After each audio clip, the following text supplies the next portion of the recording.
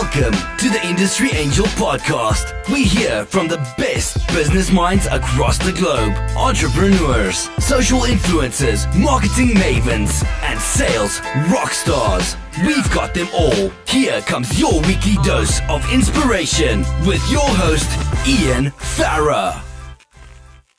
Welcome to episode 60 of the Industry Angel. Now, you know how much I enjoy your emails and tweets, and I love it when you ask for topics and guests, because this is your show. I want to provide as much value as I can on your commute to work, your walk along the beach, your run on the hills. So you asked me for more about presentations, and I have just the man for the job. I suggest you pick up a pad and paper and strap yourself in, because there's value bombs galore here. Today we have a gentleman who transforms businesses and brands. He's a mentor and a coach to some of the world's leading speakers, coaches, business owners, and thought leaders. Welcome to the Industry Angel, Dustin Mathews. Hey, thank you very much. I'm excited to be here. Good to have you with us, Dustin. So we're going to talk all about your new book. Shall I throw it in now? No B.S. Guide to Powerful Presentations, How to Sell Anything with Webinars and Online Media, Speeches and Seminars. Well, Ian, I gotta first start off. I co-wrote it with my mentor, Dan Kennedy, and my little joke is he's a professionally paid copywriter, and so he likes a really long title because I think he gets paid by the word. So that's my little inside joke on why the title's so long. Some have the brains, some have the looks, Dustin? That's exactly right. That's why I teamed up with him. Is he's got some major insights, I got some insights, and this is a fun project. Well, listen, no pressure, but I'm expecting value bombs galore out of this today, okay? Because let's do it. That is some title. So listen, before you jump into that, why don't you give us a lowdown on your background so we can kind of understand the mind behind the book? Is that okay? Yeah, absolutely.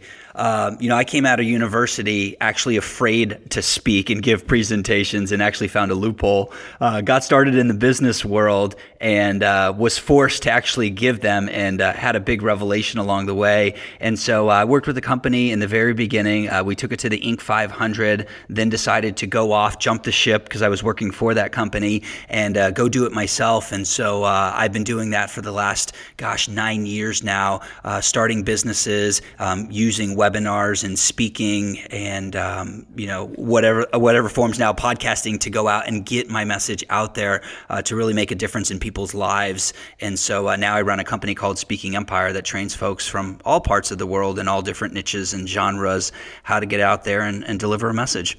So it sounds like you've paid your dues to be able to write the book then, yeah? I like to think so. I mean, I think what people will find interesting was, sometimes when you see a speaker or someone, in the spotlight, you think, oh, wow, like they were born that way. And I want my introvert friends and my friends on the sideline to understand, listen, I was at university and had to take public speaking in order to graduate, and became so motivated not to take this class that I started asking people, like, how do I get out of this class? What's the loophole? And eventually I found one. And so the true story is I had taken a class earlier at school, and it was called Model United Nations, which I was speaking in front of 100 people, 100 other countries. And the funny thing was the whole reason why I was taking that class was I was chasing a girl. Now, Ian, it didn't work out with the girl, but I was able to get the teacher to write me a note, and I got out of it. And so, my goal here today, and just in life in general, is, I was initially afraid to speak and deliver a message and be in the spotlight. And if I inspire just one person listening in, it's a win for me, because I think we all have something powerful to share. And I know sometimes fear stops us, or other things stop us. And so, now's the time. That's a great backstory, because what I tend to find is that you have some very good speakers, okay, so they haven't had that issue, that worry, that anxiety about public speaking. They're really good at that, but they can't back it up with the other bits. So it's a bit like the 22-year-old life coach scenario. Great speaker, but they've got no substance. So I'm guessing you've got the substance, but you didn't have the kind of the confidence at the time, and that's why this book's come out, yeah? Yeah, absolutely. I hadn't thought about it, but yeah, I've been doing this for about 13 years now. Yeah, 2017. So yeah, 13 years. And I've been using it in some form or fashion, speaking and giving presentations specifically. Oftentimes I was behind the scenes. I was the introverted guy. I was more your ops sort of marketing person behind the scenes, and then was forced to do it. And so now I've been marrying really marketing and speaking, which is to me the same thing. It's just a message that needs to be delivered. So when you're talking about marketing and speaking side, are we saying that this book is targeted at sales and marketing teams who are trying to sell a value proposition to a prospect? I would say that it is definitely right up their alley, but I want to take a step back in and say, everything in life is a presentation. So whether you consider yourself in fulfillment, whether you're a friend, of mine that's in corporate, and you've got to give, presentations to the boardroom, it's all about influence. And I should couple in and say, listen, it's all about value. And so every person is going to have a different scenario. Like if you're a boardroom, you've got to provide value. You've got to influence in a different way than maybe someone that's a business coach that's going to get on a podcast or a webinar or Facebook Live. And so what this book is about is really like, what is the structure of influential communication? And in it, we talk about the 5 parts. And Ian, I'm happy to drop some value, like you said, getting into the 5 parts of a persuasive presentation that will apply to anybody. So whether you're boardroom, whether you're writing copy, a video sales letter, a podcaster, at the end of the day, we all have a message. We all need to motivate people to take an action. And that's our goal, to create sales or to create results in life. Well, I'd love that. So basically what you're saying is that it's to sell anything. So it could be an idea, a practice, an operation. It doesn't have to be an actual product or a service, yeah? Yeah, that's right. Like to give people some idea, to give folks idea here, like, everything, like whenever you present, and again, I want to get real loose with that word present, because some people say, oh, well, I'm not a speaker, or oh, I don't give presentations. And, if you're an online marketer or a business coach, you do it one-to-one, or you may write a sales, email. And so you need to put together that message that gets people to act. And so what does act look like? And so action can be, my folks in the financial space, they like to set up appointments because maybe they have a complex sale, or they need some education, or they want to be diagnostic.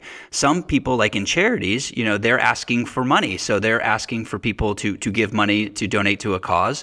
Obviously, if you're a coach or entrepreneur, you want people to buy your products and services. And then finally, I get that some people speak or give presentations in environments where you can't be so forward. And so get people to subscribe to your Facebook page or opt into your list. And so those are the different actions that you would want people to take. And there's so many other ones, but those are the big ones. And so every message you deliver should persuade your audience to at least do something, because without action in life, nothing happens. Brilliant. So basically what we're saying is that this book is for anyone. Well, I like to say, it's business minded. So for those of you that are, I don't want to be all things to all people and overpromise here, but for those of you that want to get in and start up a business, I've started both businesses on backs of presentations, on backs of influential communication.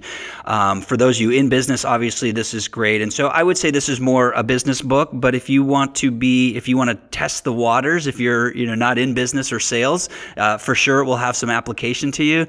But if you're in business, this book will rock your world.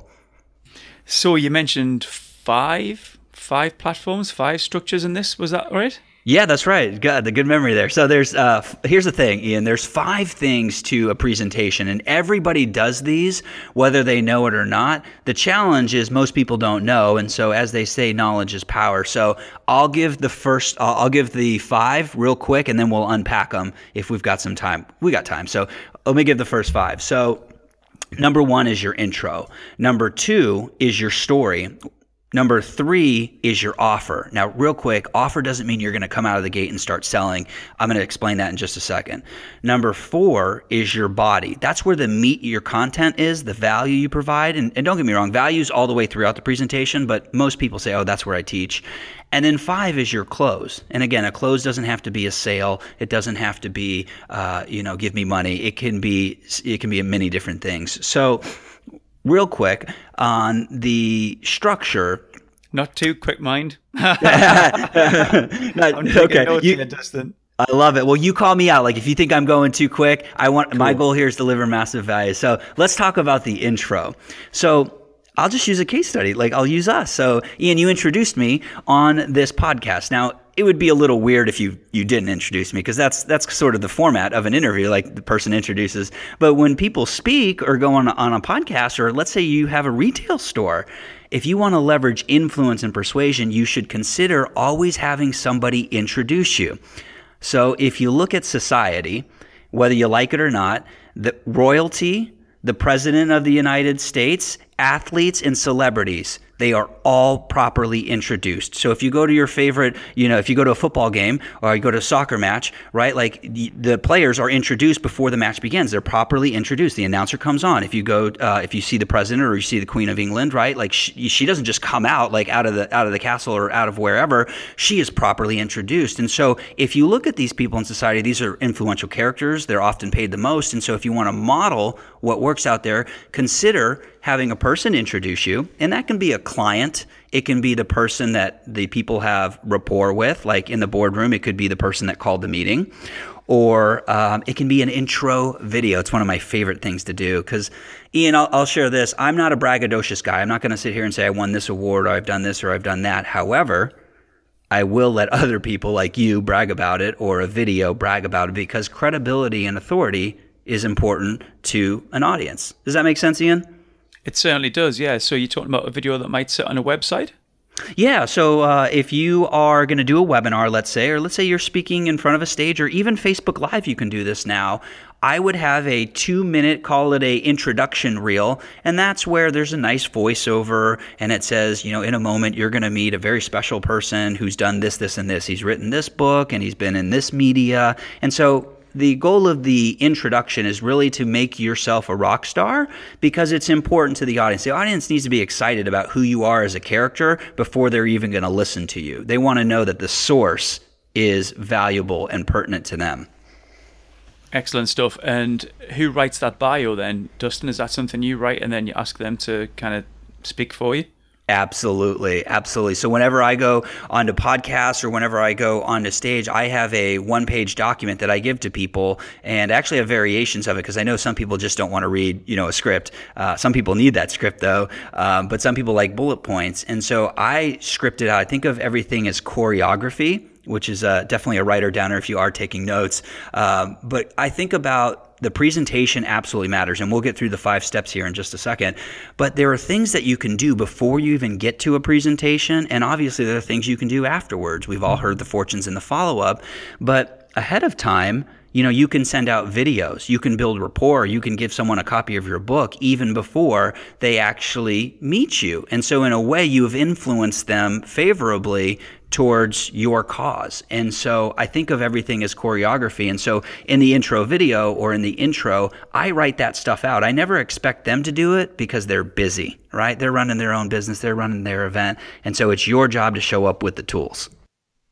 Sure. Did you say there was 2 parts of the intro? Generally, I didn't say that, but what spawns in my head, because let's go deep here, is whenever I have someone introduce me, I like to have the person that they know. So obviously you introduced me, but yet you sort of had to do that. But at an event, sometimes if I'm in a breakout room, or if I'm, not on the main stage, or even if I am on the main stage, an MC might introduce me. Instead, if they are all there to see a certain person, a celebrity or the guru that organized the event, I would ask that person to come out, because they all have affinity with that person. And so I would say, hey, it would mean a lot to me and my family if you would come out and just introduce me and say a few words. Now, the second part of that introduction is I actually would tell them not just to introduce me, but I would say some kind words, and then let's play my intro video right after there. And so basically, I've got the person that they love and they've signed up for the conference, there for introducing me, and then I have a video as well to introduce me. So those would be the 2 parts of a most powerful introduction. Brilliant stuff. Shall we head over to story?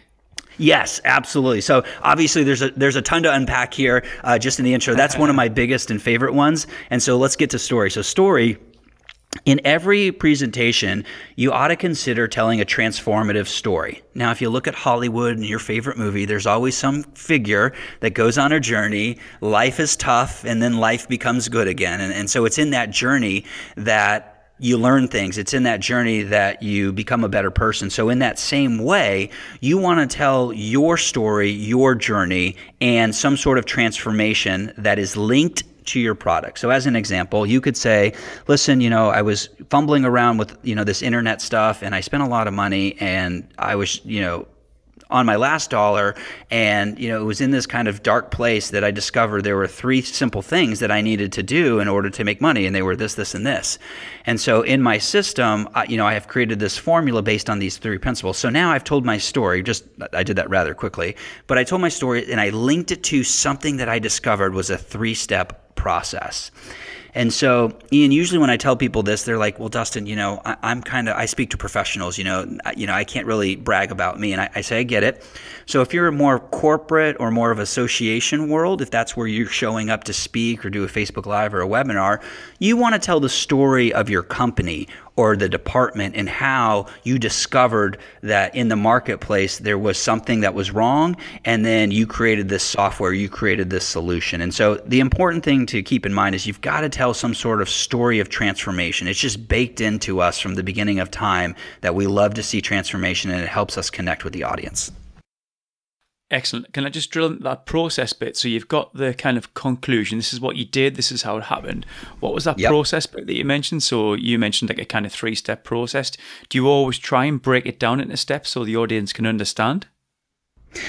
Well, yes, I'm going to talk about steps specifically a little bit later on. The key point here, and I'm glad you're asking this because we definitely need to spend time. A lot of people will just tell a story, but they don't link it to their product. So obviously you're in front of that audience, whether it's one-to-one in a retail store, you're on a webinar or Facebook Live. And so you're in front of that audience. You tell a story, and that's good, but you've got to link it to the product that you're selling. And so it can be discovering steps, which we'll discuss in just a second. It can be, it was down in the pits when I created this product or I created the foundations for this product that I'm going to offer you. Or, if you take a physical product, it was, I created this widget because nothing else existed. And, I kept hitting my toe on the, the baseboards in my house. And so now, I said I was frustrated. I was and I went to work and I started to create this product. And so it's important, tell your story of transformation, but make sure that you incorporate your product, that you either created it or you got inspired by the idea in that moment. And so now that links you to your product or service. Brilliant. Thanks for going back over that one. So let's move on to offer, yeah? Yeah. So Ian, this is a big one. So offer is not necessarily like, let's sell our product, be so forward. This is all about making sure the audience realizes there's a pain, that they have a pain, or there's a challenge in the marketplace. And the best way to do this are with statistics. So going out and doing some research about what's really happening in the marketplace, or that, 67% of Americans or 67% of folks are, afflicted by this debilitating disease, right? And so, wow, it's a lot more than I thought. And then the offer is the solution. And so your solution can be for sure your product, but it ought to be your steps, your philosophy, your methodology. And so your job is to make the audience aware that, there really is a challenge out there. There really is some pain. And again, statistics and media mentions, so newspaper or online or something that they will believe in or something that they know is reputable. And then your job is to alleviate that pain, that problem, and say, listen, friends, don't worry, because I'm about to share with you my methodology, my process, my discovery here. And that takes us into the body. Brilliant. Where you mentioned this is all about the value, yeah? Absolutely. So in the body, here's what I want you to do. So I've given 5 steps, right? So there are 5 steps to a powerful presentation. So in the same way I'm sharing that with you, you want to consider doing the same thing, because people love processes. People love systems. People love organized information. They don't like erratic stuff. They want to get a successful action. So let's take this as an example. Let's say I was selling weight loss. And my steps were, drink more water. Number 2, walk an extra 5 minutes outside. Number 3, look at the fork twice before you stick it in your mouth, right? And 4 and 5, right? So let's say those are the steps. Now, odds are, if you've done diets or, dabbled in this, you've probably heard one or two of these, or maybe even all 5 of these before, these steps, right? So how do you make yourself different? And so what I would tell people to do is call it something, meaning call it the, instant weight loss formula. Now, for some of you, you may say, well, Dustin, that's a little hypey. And I say, okay, great. So if your market is sensitive, then maybe you call it the Mathews method for weight loss. And so the big thing here is that you want to create steps to package your value. You don't want to just say, here's 17 things you can do. You want to give people a system, a way that you help them be successful, or a way that the department can make a change or increase results. And then ideally, if you can, you want to name it something. And I'm always a fan of trademarking it. Because when you see a little TM or a copyright or, a registered trademark behind it, doesn't it look more substantial to you, Ian? It does indeed, but it obviously comes at a cost. Absolutely does. And that's a very good point. I say if you want to make yourself different in the marketplace, then you should consider doing that, because, no one can ever take away the Mathews methods. Like if I go and I trademark it, no one can say, well, I've got the Mathews method too, or the instant weight loss formula. And so if you're going to hang your hat on this product, if you're going to sell a lot of this, then yeah, you may want to consider doing it, because it'll give you instant differentiation, your unique selling proposition. But if it's maybe like a one-off, then I agree. Then I don't think you have to go and trademark it. But when you do this, it looks more powerful, it looks more believable, and people love the systems. Now, I want to plus it. You ready for this, Ian? Come on, then. All right, here we go. Because you challenged me, and I'm feeling it. So, which makes for a good interview. So, in between each step. Right. So if I tell you drink more water, you may have tried that back in the 90s, right? Like you may have, been on the water diet or whatever, right? And you're sitting there in a room or on a Facebook Live and your arms are crossed, meaning you're not receptive to this information. And I think about this now, Ian, because I've got 2 young boys. One is 8 weeks old right now, so I'm getting less sleep than before, but it's one heck of a ride. But my 3-year-old, Dexter, I tell him to do something, and now he's at that age where he's like, no. And so I think about that, like in every audience, or even when I sit across from somebody and I say, listen, I've got 5 steps to success. Number 1 is drink more water. They can sit there and say, back in the 90s, I tried that thing and I actually gained a lot more weight because I drank so much water. And so now you have resistance, and that impedes the sale, right? Or impedes you from influencing that person. So what I always say is tell a case study or testimonial in between each step. So it would be something like drink more water. And then I would say, well, I want to talk to you about Cindy. And what Cindy did was she was a little skeptical, and she had tried some other diets in the past. And when I told her to drink more water, I just challenged her to do it for 7 days. That's it, 7 days. And so she actually drank her water, and the first day was a little rough. And then the second day she started drinking 8 ounces or 16 ounces or whatever. And then by the 7th day, she dropped 3.5 pounds. And so now when I tell you that, you're like, well, okay, all right, maybe I need to investigate this. And so then when I say step 2 and then tell you a case study or a testimonial, and then I tell step 3, it all stacks on each other, and it furthers the sale, it furthers the message. And so you do yourself a great favor by coming up with 5 or 3 or 7 steps, and then figuring out stories of success in your marketplace or people that you've personally worked with that have gotten results. I think that's an excellent tip. So thinking about that body, that's the big bit, okay, Dustin? So every time you're putting a step out there, you're backing it up with a little bit of a case study. Yep. Where is that best suited? Is that what we're thinking here? PowerPoint presentation, speaking in public? Everywhere. So even if I'm on a podcast, right? So I'm telling you, the weight loss formula, like, so I'm telling you, hey, the 5 steps to success are this. 1 is this. And then number 2 is, or the second thing I would tell you is the story of Cindy, right? And so for me, in this particular case, I'm shortcutting some of the testimonials here so that I can deliver the goods and give you value in the content. But you can do this anywhere. You can do this in an email. You give people a construct, 3 steps to writing powerful subject lines, and then give them a little case study in between each one. Or if you're on a podcast or you're publicly speaking, or on a PowerPoint or keynote.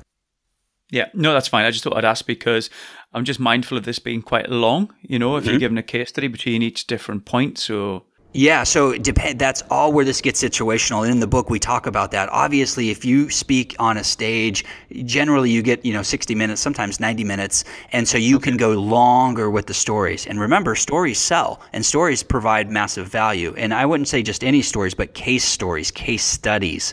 And so obviously, if you're in an email, you don't have a lot of time to tell the full story of Cindy. You may just say, here's an example of one of my clients. Her name is Cindy. She's from Wales, and she drank water for 7 days and she dropped 3 pounds. And so I shortcut that. I would much rather prefer telling you her whole story because she's more believable. And there may be other females in the audience listening in that resonate with her because they find out that she's a nurse or that she's from Wales or she's from, wherever. And so obviously if you're short on time, you got to sacrifice that, but you still need to tell case studies somehow, some fashion. Yeah, it's getting that emotional tie as well, isn't it? And maybe just trying to have some, just sort of alliance with the crowd as well, isn't it? So, okay, I'm glad I asked that question because you got a great answer for that. So, should we go on to close? Yes, let's do it. So, Ian, let me ask you this question. I love to have fun with this. Have you ever been to an event or maybe watched a webinar or Facebook Live where someone was selling and they were pretty happy-go-lucky, or they were one way in the beginning of the presentation and then, an offer came out at the end and they were maybe different, maybe angry, maybe they spoke faster. Have you ever noticed that? Yeah, there's kind of a call to action at the end, isn't it? Where they wanted to do something, yeah. So a couple things, and I get it. I was this person too. I didn't know how to do it. It's I want to provide massive value, but I don't want to feel I'm selling them the whole time. I don't want to be that guy, and no one wants to be that guy or gal. So 2 things. So the close, number 1 is the real easy transition to the close is you simply ask the question. So on a podcast, you would say, would it be okay with you if I shared with you my system? Or on a Facebook Live is, how many of you would be interested to see the same system that Cindy used or the same methodology? Would that be okay with you? And so you simply ask a question. And so if you've done everything I've told you leading up to this point, you can't mess it all up, but you've got to do some things right before you get to this point. And you get yeses throughout. It's real natural and it's real easy to have the audience say yes. Now, the other big thing, so number 1, just to recap, is make sure to ask for permission to sell. So say, listen, how many of you would like to see the same system that can help you get results? Or how many of you want to get to the next level?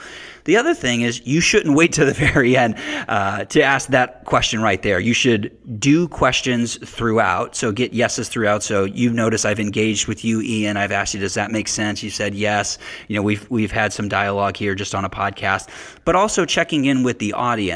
And so the other thing that I want to pepper in here is that when you give a presentation, you ought to let them know right in the beginning that you're there to sell them something, and whether you're there to sell them an idea or opting into your list or a book. And so at the very beginning of this, Ian, you did it for me. You said, we're going to talk about your book. And so right away, they weren't waiting the whole time building this pressure between me and the audience and you about, okay, is he going to offer something? Is he going to offer something? You let all the pressure out right away. And so I tell people that same way, if you ever feel that, just let people know. And the way I do this is I say, listen, I'm going to give you some massive value here today that you can take and walk away with. And at the very end, I'm going to give you an opportunity for some of you to go to the next level with me. Would that be okay with you? And so the audience says, sure.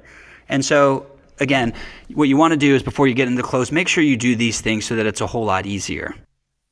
Are you talking about rhetorical questions there, or are you actually looking for physical nods from the audience when you ask them a question? Yeah, I love it. And this makes it fun because we're talking about all different media. So if I'm in a room, I want hand raises. I want people to say yes. I want people to write down because that's a sign of engagement, right? So in a room, we can see it. Now, on a podcast, that's really tough. And so you have to just visualize that they're there. You have to ask questions. I have to play off of you, Ian. On a Facebook Live or a webinar, I love these ones, you can tell people to go to the chat box. So if you enjoyed that, just say yes and type it in Facebook Live or as a comment. That way I know you guys are there and you understood what I just shared with you. Now on a podcast, I can't do that because I'm not getting the feedback live time, but I can play off of you and I can ask the question. So every media has a different sort of hook, but you just want to make sure you're engaging. And as my partner Dave in business says, and you're not vomiting on the audience because a lot of people do that. And so you want to make it fun and exciting for them. I think the vomiting bit is because that's why people speak quickly, because it's uncomfortable to do that. It's boring for them. They do it every time they speak. So sometimes they might ad lib, they might get a bit of feedback from the audience and go off on a tangent, but they know that that end bit is always the same. So they kind of rush through it, don't you? They don't, and it's uncomfortable for them sometimes. Yeah, absolutely. And I just say relieve the pressure. Let people know that you're there to offer something. So then that way you're not second guessing yourself, or you're not in your head in your talk or towards the end. So there's no pressure on you. And then just remember to be of service. So remember, you're there for a reason. They're there for a reason as well. So they want to hear what you have to say. Some of them, not all of them, unless it's really a qualified room, not all of them want your thing and aren't going to move forward. And that's fine. Like, I want people to bring in the mindset of the long game. And so if you don't get a customer there, you don't get them to take the action you want, that's okay. Deliver massive value, because some of them are going to go out and try these ideas, and they're going to get a result, and they're going to be like, whoa, this is magic. I need to go back and re-listen to Dustin, or I need to go get the book, or I need to go, investigate further. And so I always think of that way, and just relieve the pressure, relieve the expectation, come with value, come structured, come prepared, but come with value, and you'll win. Yeah, definitely. And it is, sometimes if it's not for them, it might be for someone they know, so they might refer you on. Absolutely. It's just that pressure that builds up. I think it really challenges people. One, they want to look good, which I get, and it's not about you. It's about the audience. It's about the value that you're going to deliver. And so just keep that in mind, and that'll get rid of some of the anxiety or the jitters that people feel, and that'll serve you big time. Well, at the top of the show, I said, no pressure, Dustin. I want you to drop me some value bombs. You have done it, my man. 5 big ones. Absolutely. Well, I got one more. Do we have time for it, Ian? You said you had 5. Are you squeezing one more in? I'm gonna squeeze one more in. It's part of the close. So I want to make sure. I felt like it was a little light. So in the close, what you want to do is you want to create an irresistible offer. And so I've created, just like I shared with you, to create 5 steps and call it something. I've created a thing called irresistible offer architecture. And there are 9 elements of it. Obviously, we're a little short on time. Don't have time to go through all 9 of them. They're in the book, of course. But the 2 biggest ones I want people to think about are this.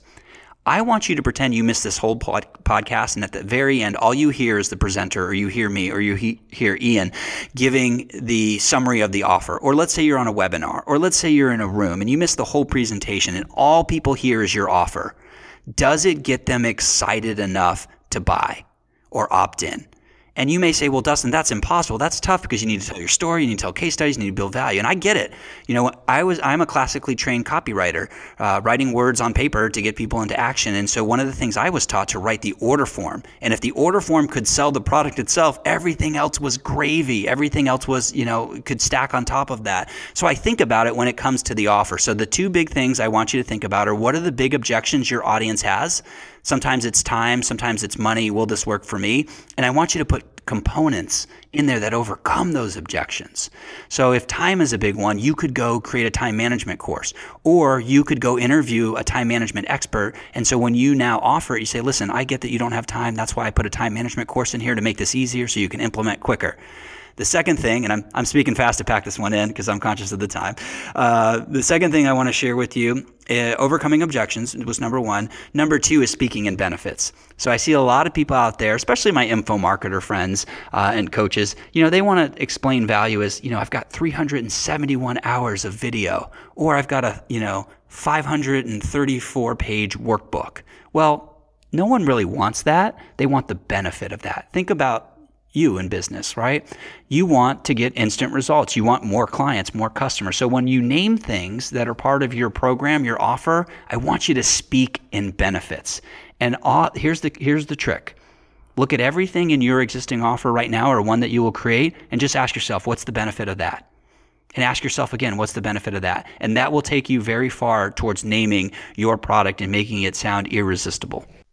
Totally agree. I think the opposite of speaking in benefits is speaking in features.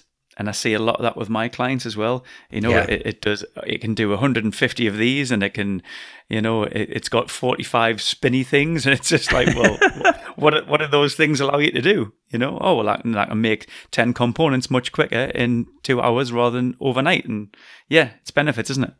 Absolutely. Absolutely. And I think a lot of people, they miss out because they'll say, when you invest today, you're going to get a, 547 page workbook.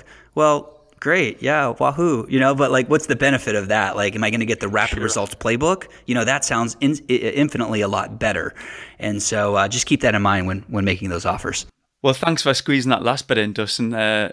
Pure value. So listen, we need to have a bit of a call to action here. Where can we get the book? Absolutely. I've made it easy. And I should tell you this, it's not just a book, right? Irresistible Offer, right? If you're paying attention. So it's not just a book. The component of it is a book, but there's also resources that make life easier to implement, because I get it. We're in business. It's all about speed. We want to, not just read a book. We want to get into action. So I made it easy. It's at NoBSpresentations.com. Again, NoBSpresentations.com. And it's got links to all your favorite bookstores. So if you're an Amazon or Barnes & Noble person or an indie bookstore, it has them there. And the reason why I'm sending you to that site is on the site, there are resources for you to implement, to execute quicker. So I'm talking videos that I couldn't put inside the book. I'm talking templates. I'm talking examples of people's presentations that you can model. And so make sure to check out NoBSpresentations.com for the book. And if you happen to be an event person, which I love to do events here at Speaking Empire. We do an event called the Amplify Experience. And so it's one thing to read a book, but it's another thing to come witness it live and experience it and rub shoulders with promoters and speakers and other business owners. And so if that is your fancy, you like events, check out amplifyexperience.com. Well, you did that expertly, my friend. Well done. So I'll put those in the show notes as well. So Dustin, I think all that's left is to thank you for your time. I asked you for value. You come up with value. So we can't do any more than that. Thank you very much, Dustin. Absolutely. Well, thanks for having me on. And I just want folks to get out there, get off the sidelines and get into action, because you'll have what you want when you do that. Boom. You heard it. Thanks very much, Dustin. That was Dustin Mathews there. I said to Dustin at the end of that conversation, that was the most notes I've taken in a podcast. So I'm 100% sure that there's takeaways for you there from that episode. I'd love if you get in touch, if you've implemented any of those points that you took away. As always, you can reach me, host@industryangel.com. I do see every email, so thanks for getting in touch. And of course, for subscribing and reviewing the show. You've done that, right? Yeah, of course you have. So, until next time, I'm Ian Farah. This is The Industry Angel, and thanks for listening.